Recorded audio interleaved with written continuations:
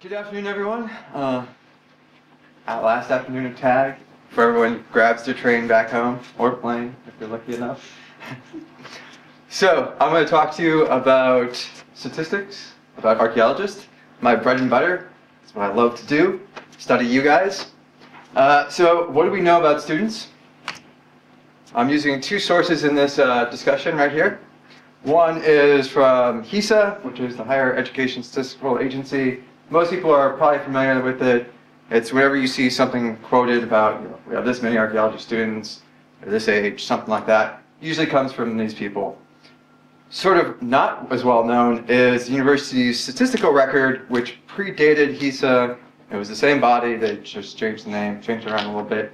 They started collecting statistics in the 1970s because they kind of realized that we knew almost nothing about the UK universities. There was some basic stuff, some counts of students, but they knew almost nothing. So they created an organization in the late 1960s, early 1970s, and started collecting data.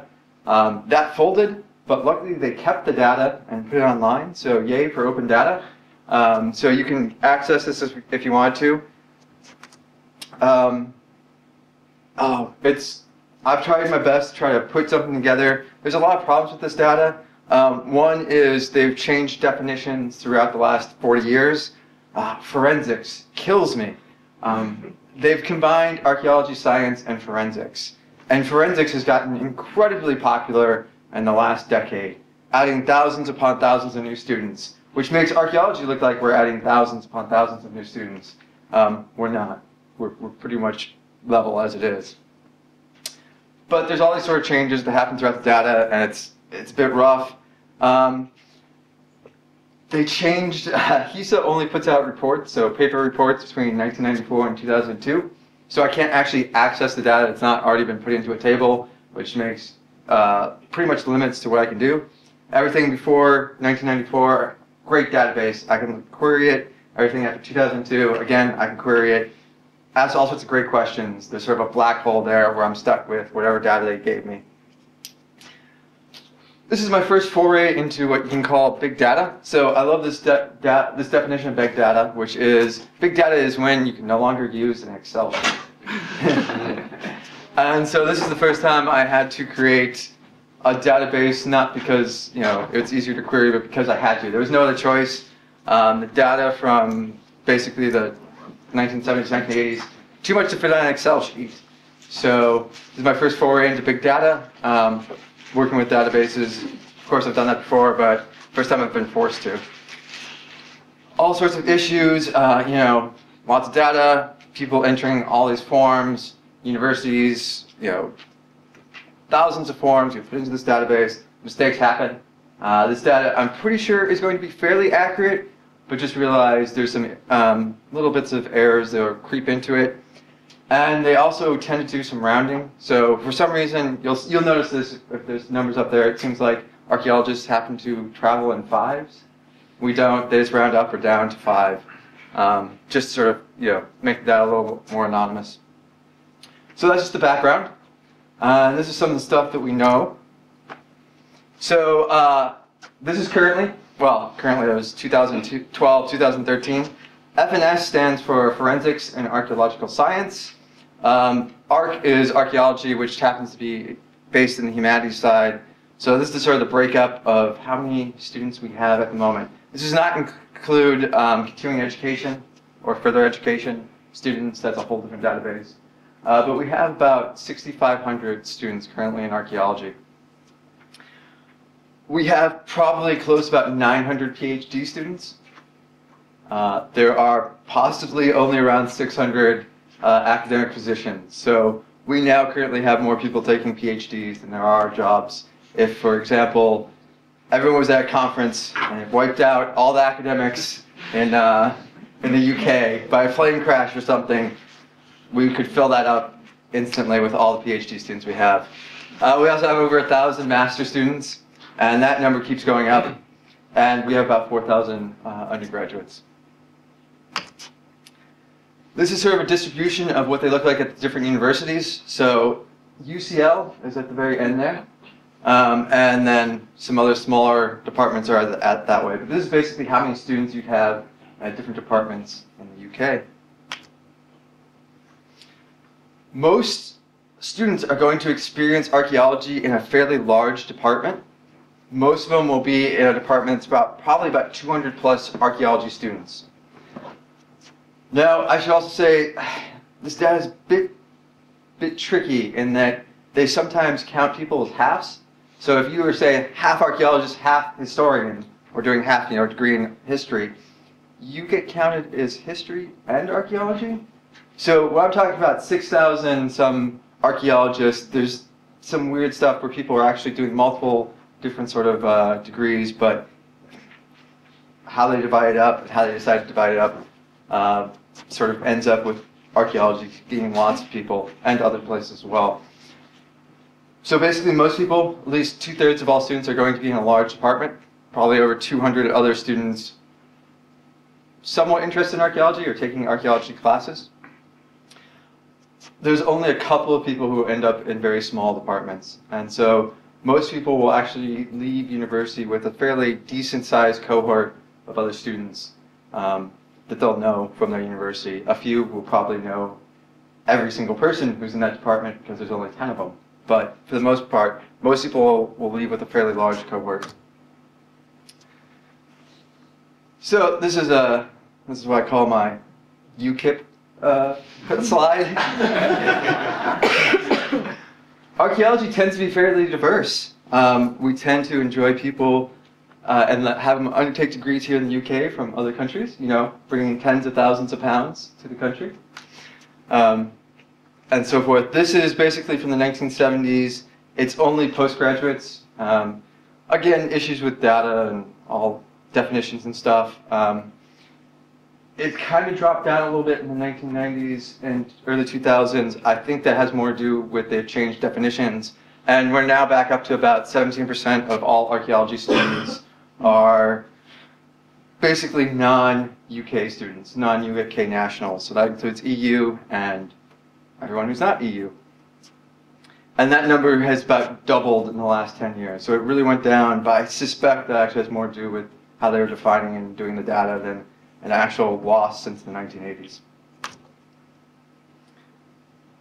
These are how old the students are. 2/3 of students are going to be under 24. It is a relatively young, somewhat traditional, if you could call it.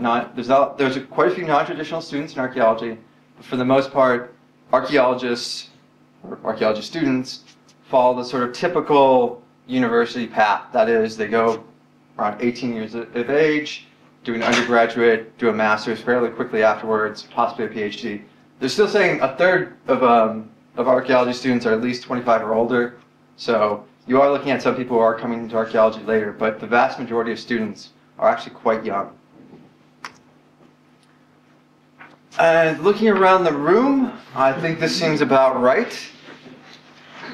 We are incredibly white, and this is a pretty accurate reflection of the profession as a whole. The profession is about 98, 99% white, and some of these other ones are other and don't know. So I suspect that we're actually probably around 97% of students are white. This excludes students who happen to come from a different country. This is all the UK. I don't know why they split up the statistics that way, but these are only UK students, or UK nationals. EU students and people from other countries are excluded for this. Don't know why. But in terms, so that I think adds a little bit more diversity to archaeology, which I hear next year's tag is going to be the theme is diversity. So it'll be very interesting to see how this turns out. I touched on this a little bit earlier, but archaeology actually attracts a fairly high percentage of people with disabilities and students. It doesn't attract as many when you get up to a PhD, very few.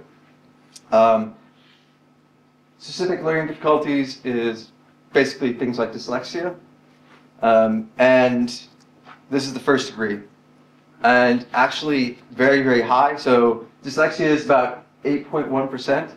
The normal student at a UK university, it's about 1.5% have dyslexia. So archaeology tracks a lot more students with learning disabilities than other other fields. And that is sort of a trend with hands-on ones. So geology does attract a lot of people with dyslexia, agriculture as well. So we're kind of in that norm. But from the general, you're about 5 times more likely to be dyslexic if you're an archaeology student than normal. This I found very interesting. It was one of the ones where I could actually combine across all years and get all the data.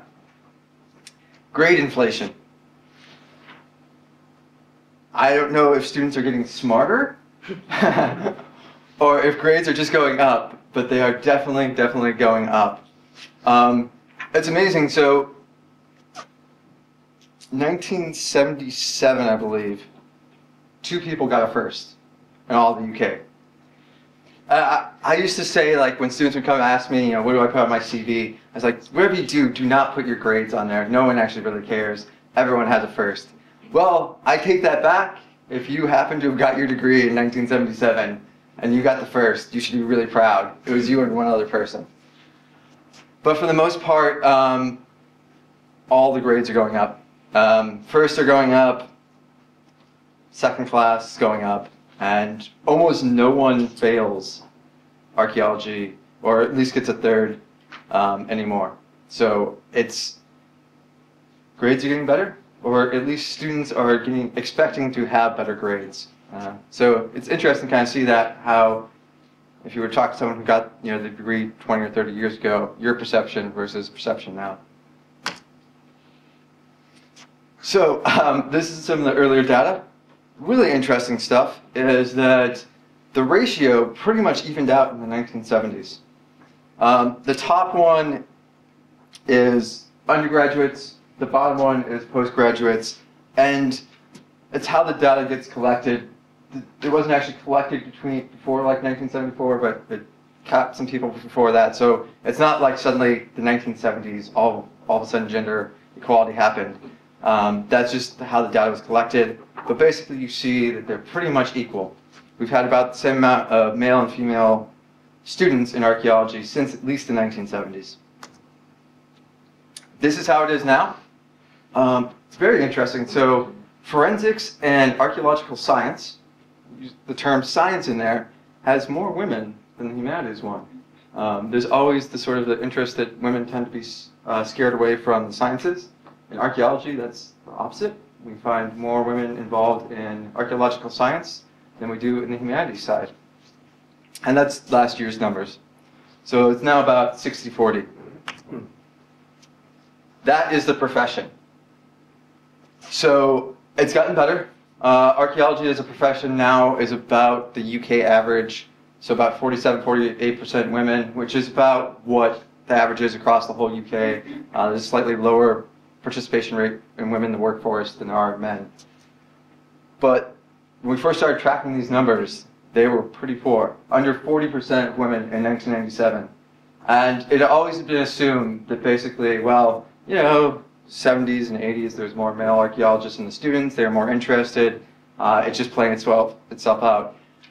That's not what the data shows. The data shows is we've had gender equality in students for 4 decades.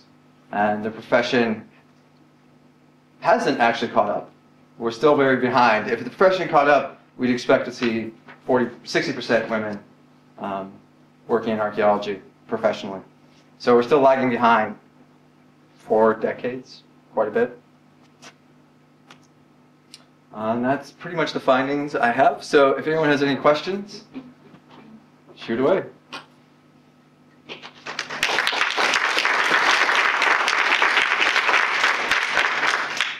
Lady in the back. Sorry, you probably made it clear at the beginning. I probably didn't. This was a poll that you say. Yes. Is there any possibility that you can regionalise that data into England, Scotland, and Wales? Yes, except for the years between 1994 and 2002 until HESA decides to digitalize that data. I can't do that. So I can do anything after 2002 and everything before to regionalize it. And I can regionalize it as in where the people live, or regionalize it by the universities they went. So there's that data as well. Do you have any data about extramural students? Because obviously, at some time in the past, that was quite a big cohort who were doing archaeology, who may not have actually come out with archaeology degrees. Yeah, so there's further education data sets. Again, HESA, because they decided paper is the best way. Between 1994 and 2002, that data is pretty poor. I can look at the data in the database now, and there's a massive amount of information from the 1970s and 80s. And actually, 1970s and 80s, there was thousands of people taking archaeology courses who were not doing it as a major. Really interesting data sets to look at there. But yes, there's all sorts of stuff about people not looking to get an archaeology degree or doing it as sort of a second, for fun or a career. So there's that data set, yes. You would notice an age difference probably. Yeah, they're very much older. So there is so much data here. I could turn this into a book. I just did a couple of snippets for this. Further education is a whole other thing. But yes, further education almost flips the other way in terms of ages. So you see almost everyone up in their 50s and 60s, and fewer at the bottom. Gabe.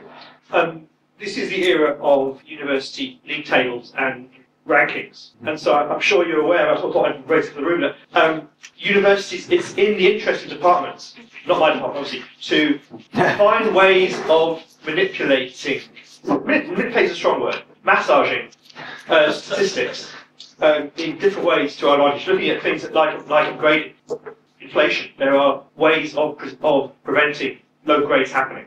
There are ways of doing all kinds of clever things with stats if you want to. So I just wondered whether you can see any changes when league tables start to come in and when league tables start to be taken very seriously. Because that might be a time when changes start to appear that may not be real changes.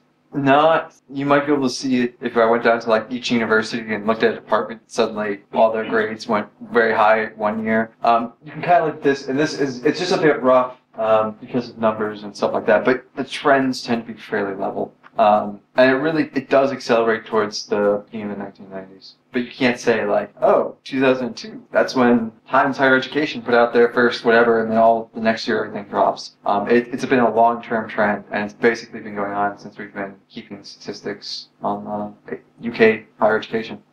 Alison. One of your last or later points on the gender bias, the higher levels, and the fact that it's not due to previous generations because the ratio was very equal. Do you think that when you looked at that data, do you think that people using the argument, oh, we just need to wait for people to come to the system and then things will get better, so that's why we're not having the leaky pipeline discussion as much as like STEM is having? Well, that's what I was trying to get across, is we've had this, it should have been equal in the 1970s or 80s, and it hasn't been, and there is not. Unfortunately, the reason it's getting slightly better is just that there's so many more women doing archaeology degrees than men, and that's slowly pushing up. So it's not even gender equal there. So you actually have a really disproportionate, it's 60-40, which is pretty extreme, and that's starting to push up professional. I don't think that's the right way to do it, where you'd end up with, 70% of students are women just so we can have 50% of professionals. I do think it's a very big issue we should be talking about. Did you have a... Yeah, I'm sorry. I was thinking about, do you think that the trends in grade inflation in archaeology in particular are just a reflection of wider social trends in grade inflation from secondary school onwards? Yeah, archaeology, we're not very special. So we follow the different trends. So grade inflation goes with pretty much all other disciplines. You see sort of jumps in numbers of students in like the late 70s, and then falls in the 80s. That's not archaeology, that is all students at universities. So we tend to follow basically the trends. Right now there's a couple of fewer students. We've sort of kind of leveled out just like everyone else. There's big growth in the 1990s, big growth with everyone. We don't tend to deviate too much from the university sector as a whole, except when you get to women in professions. But do you think that the upward swing in grades is that reflected in sort of how people actually work in, say, the profession, or? So it might have a knock-on effect. We have a lot more master's students, so 1,200, and that's about doubled in the last decade. When you look at the profession, 48% have either a PhD or master's, and so with a higher, I mean, when you know, most universities require like a 2.2, 2.1 to get in, and now that almost every student has a 2.2, 2.1 to go, you know, to go on to a master's, it's a lot easier. Universities, whether they've consciously done this or not, have expanded their base of students who can go on to a master's. We're not really actually excluding too many people. I don't think there's any department that requires a first to a master's or a PhD. I'm sure there's maybe one or two, but I think even like Cambridge and Oxford just requires like a 2.1. So we've slowly expanded the amount of students who can then go on from. Now, whether universities are thinking, oh, we should up our grades so now we can get more master's students, because they tend to be a cash cow, depending on the department. I don't know if that's been conscious. I don't think it is, but it is one of the sort of side effects. Kevin? On the gender balance, I hesitate to use the word equality, but on the gender balance thing, I wonder if the survey you did wearing another hat, the profiling the profession, I mean, that actually shows that up until about the age, I think, of 39, actually in the profession, the ratio of male to female is about equal. However, after 39, I suddenly for women it drops. I mean, it doesn't just drop by a few percent, it drops to a very, very large percentage. And I wonder if that's reflected in the kind of overall look at the professional side of it, that it doesn't represent necessarily there is that big drop off at the age of 40. Yeah, so professional, we have to wait 5 years. It's been really interesting because we've been slowly seeing it being pushed up. So each age cohort basically moves up and you're not really losing women. And so recently, 1990s or so, was the first time we actually had fairly decent age gender ratios. And actually, when you're looking at younger professionally, probably more women out of the 20s and 30s are archaeologists than men. Our concern is that it's going to hit what I guess you could call the baby ceiling, and that possibly, you know, right around the 30s is when a lot of women have children, and that might be hurting people's careers, and that might I mean, as we all know, professional archaeology, especially commercial sector, it's temporary work, and it's job to job, and that's very hard to do when you have a kid. And, you know, if you don't have a permanent job, you don't really get maternity leave, as it were, from your job, because they just get laid off. So we're really interested to see in 5 years if we still see that generation bump up and keep going up, or if there is actually sort of some sort of level at the, you know, late 30s, 40s where people decide families over archaeology. So yeah, that's something really looking forward to in 3 years when we do the next profile of the profession, see if that happens. I think we've got just time for one more question. So I think Mark was up. The European perspective on the opening up of the masters.